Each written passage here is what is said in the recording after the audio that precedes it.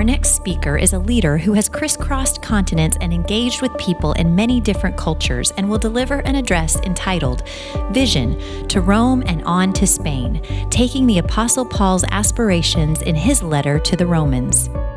Bishop Edward Khegay, resident bishop of the Eurasia Episcopal Area in the Northern Europe and Eurasia Central Conference of the United Methodist Church, was born in Alma-Ata, Kazakhstan.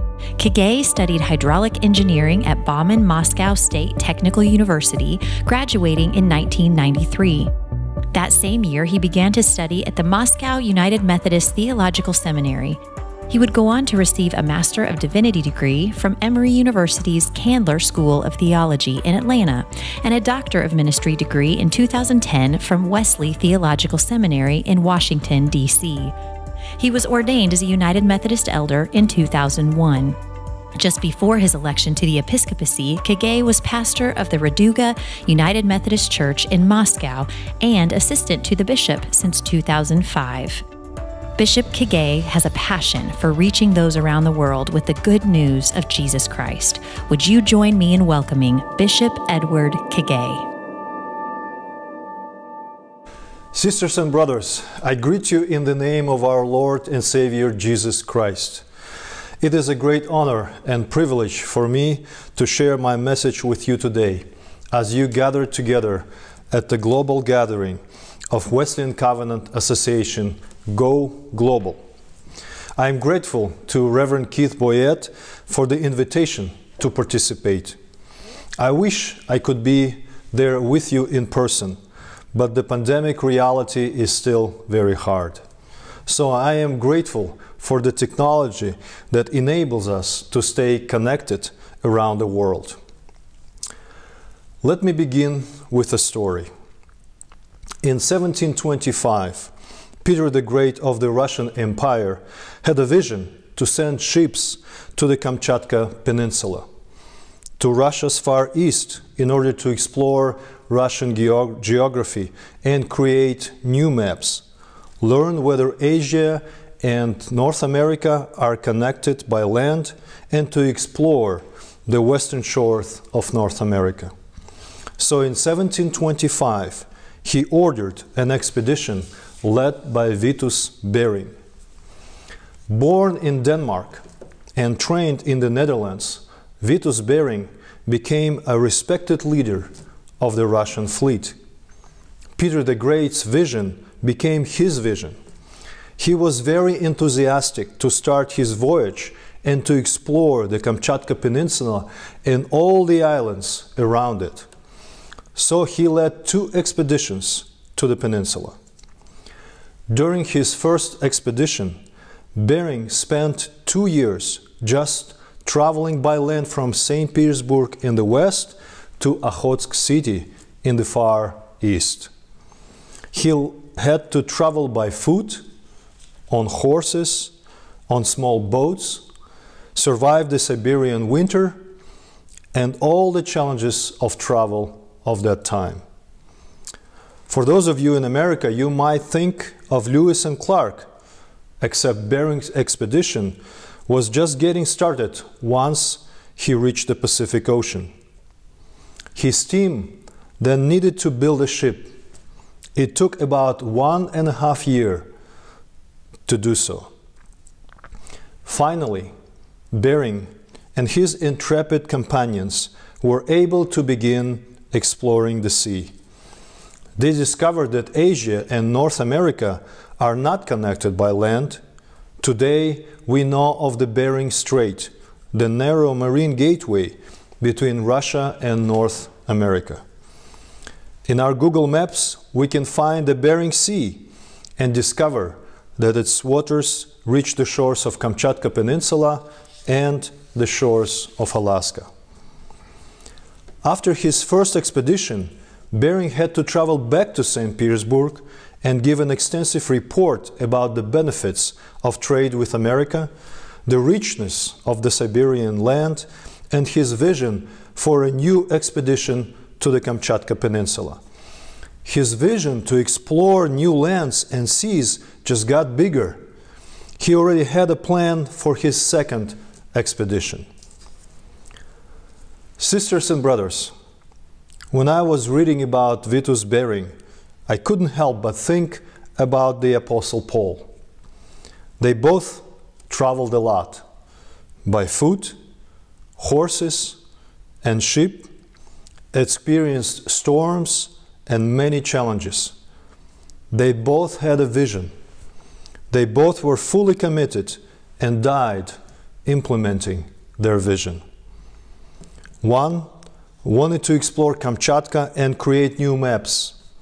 Another wanted to travel to the end of the world to share good news of Jesus Christ. Vision inspires people. It is like a burning bush inside your heart that keeps making your heart strangely warm. It pictures the future that you want to build. Some people are lucky to see their vision become a reality in their lifetime. People like Sergei Korolev, who built the Soviet Union's space program and then put Yuri Gagarin into outer space, the first human being to leave our planet almost exactly 60 years ago. And the people at NASA who sent Neil Armstrong to the moon. I am inspired by these people. In the early 1990s, I had a vision to learn the English language. I was inspired by an American missionary in Moscow who led a Bible study for us. I dreamed that one day I would understand my new American friends without interpreters. Wow! But my English at that time was non-existent. Or maybe just a bit better than Russian President Boris Yeltsin at that time.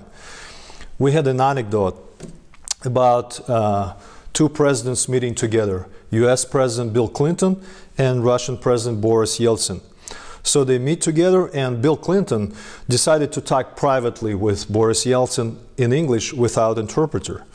So Bill Clinton comes to Boris and says, "So Boris, tell me, how is the economy in Russia? If you describe it in one word."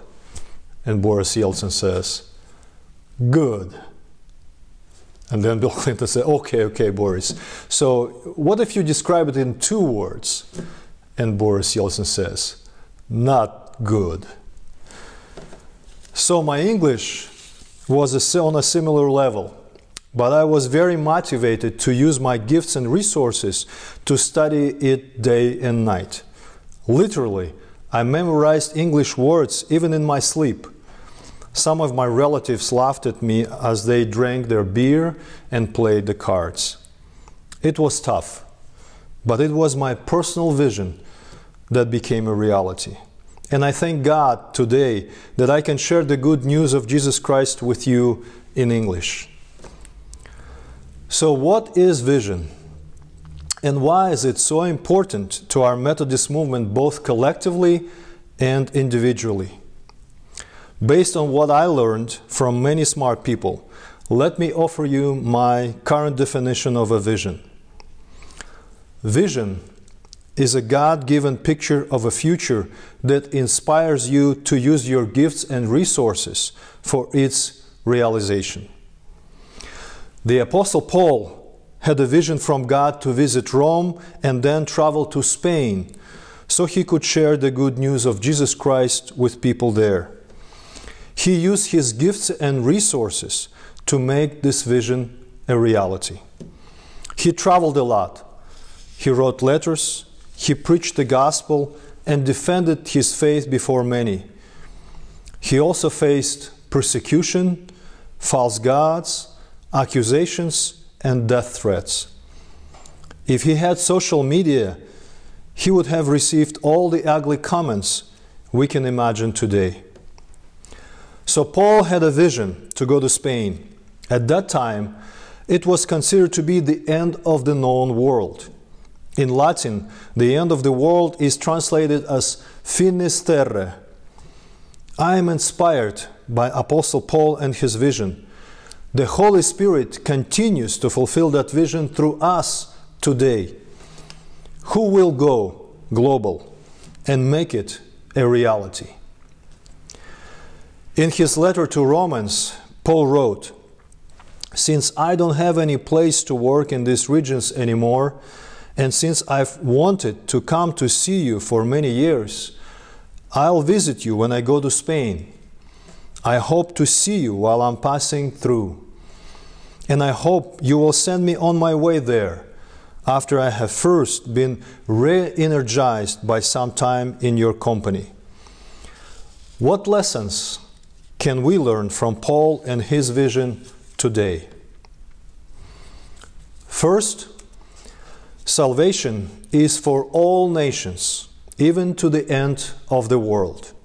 Finis terrae. Sisters and brothers, I am a Methodist Christian today because of many passionate visionaries who believe that salvation is for all people, all nations. 30 years ago, Russia was a pretty uncomfortable place to visit and felt for many like the end of the world. Not enough food in grocery stores, crazy inflations every day, anxiety and chaos, and a toilet paper shortage. I was a college student witnessing the collapse of the Soviet Union and long lines of people standing just to buy basic food. But thanks to many United Methodists from the United States, Europe, Africa, and Korea, we experience God's own power for salvation for all who have faith in God. That power of salvation became evident to us as Methodist Christians share their global vision with us. And God's vision became our own vision. Let us continue to go global and fulfill this vision. Second, we have a vision for the transformation of life. In Romans, Paul writes, "The free gift of Christ isn't like Adam's failure.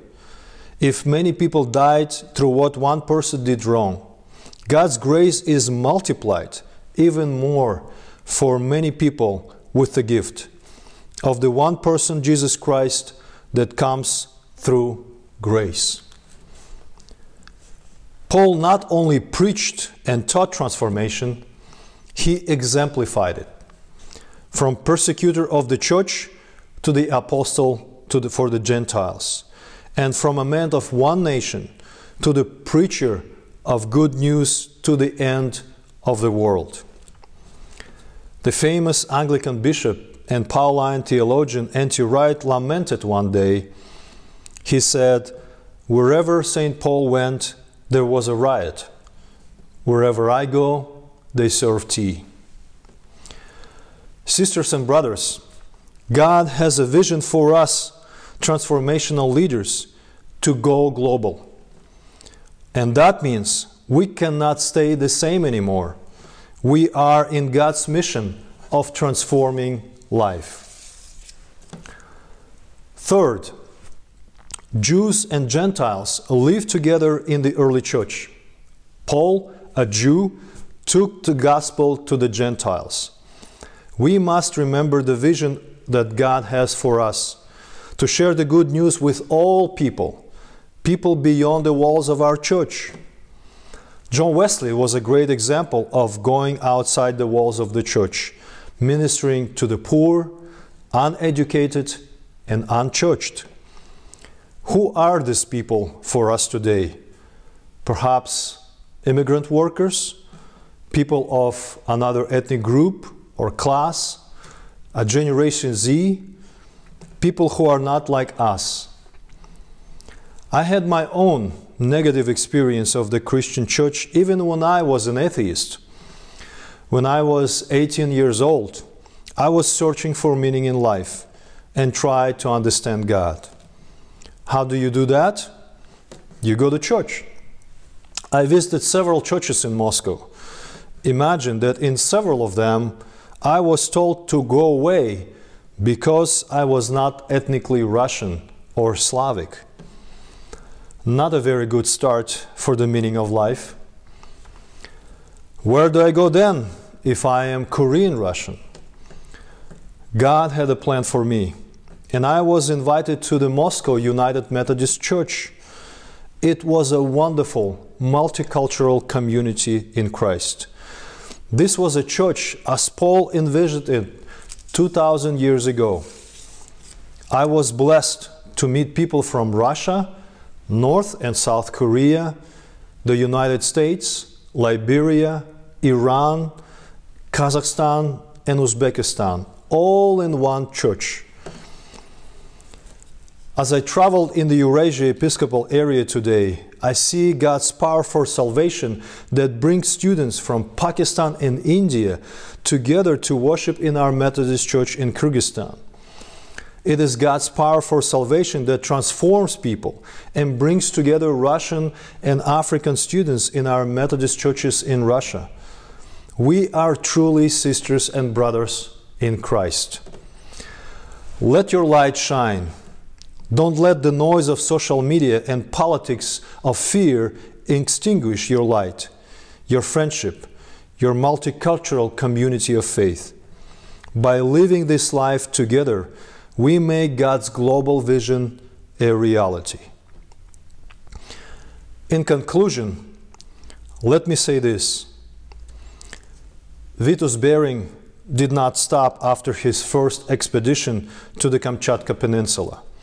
He wanted to go global again, explore the new lands and sea, and make new maps. Before his second expedition, Bering had to spend 6 years to prepare for his voyage, overcome bureaucracy, and build 2 ships, which he named St. Peter and St. Paul. Those are cool names. Finally, in 1740, they started to sail into the sea. They experienced storms and fogs, diseases, and many challenges of travel. But they would reach Alaska and many new islands, which we can find on our maps today. Vitus Bering died during his second expedition in 1741 on the island which would later be named after him. His life and his vision inspired thousands of people to explore our world. The Apostle Paul did not stop after his first missionary journey. God's vision was bigger than just going to Cyprus and Asia Minor. He goes on his second missionary journey to Macedonia and Achaia, then a third missionary journey where he spent 3 years in Ephesus. Now that's the right discipleship program.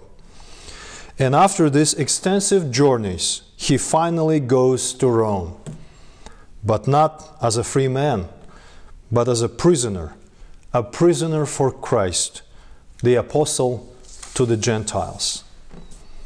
Sisters and brothers, God's global vision is so big that God expects 1 billion Christians today to continue actively sharing the good news of Jesus Christ. Together with the Apostle Paul, we can preach and live out these 3 principles.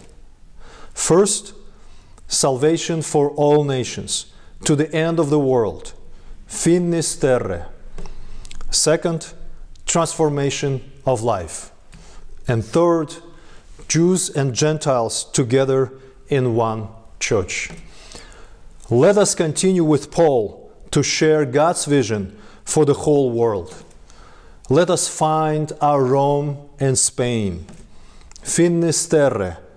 Let's go global. May God bless you.